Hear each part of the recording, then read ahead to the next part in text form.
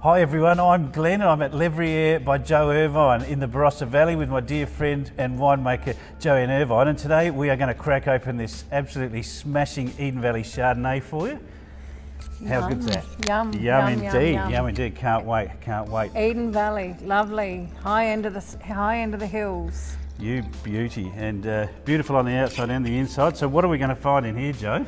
Well, this one's the 2017 vintage, which was actually quite a cool vintage, which is really good. And what we find...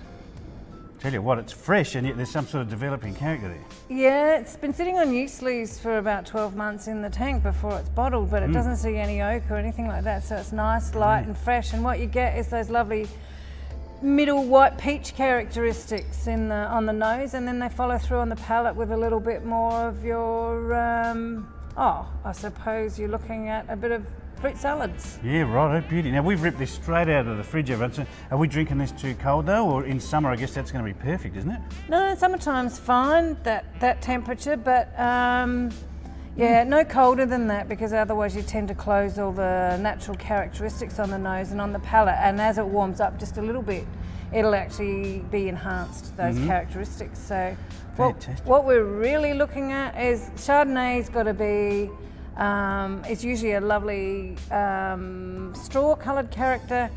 If it's looking darker than that, it's usually an older wine, or we've got a